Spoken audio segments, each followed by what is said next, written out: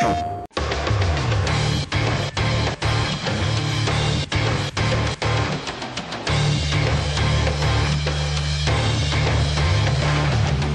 sitting right now in one of two state-of-the-art recording rooms. This is a control room. We primarily use it for mixing.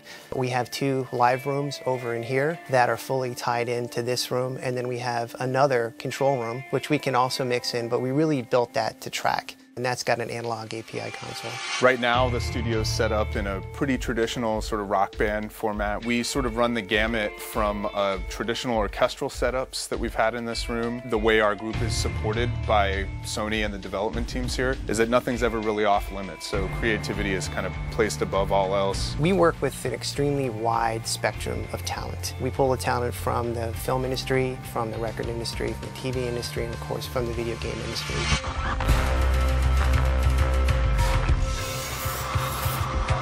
Having in-house facilities like this and of this caliber allows us to bring artists and composers and players here to collaborate, to innovate, and really to create music that they couldn't have created on their own. Our team's been working hand in hand with Sucker Punch as their music service group since the first inFAMOUS. One of the greatest things about that relationship is that it's extremely collaborative. Having the music have a personality, I think, has been really important to Sucker Punch, and our team has really tried to hold on to that.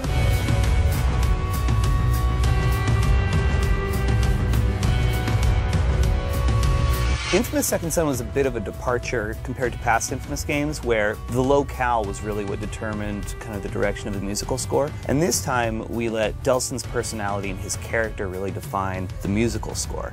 The actual music production itself was an iterative process. So even though we went into it with a style in mind, it was a style that we didn't feel like really existed. We knew that Delson, the main character, was going to be the focus of our musical style. And you can really hear like a totally destroyed guitar and a beautiful cello in the same piece of music. And getting those things to work together was really a challenge and a lot of fun.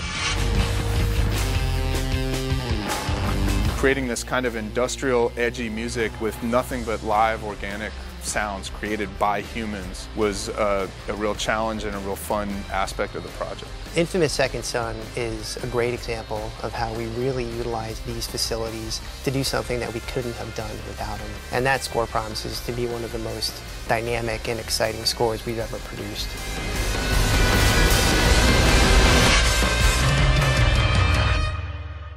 PlayStation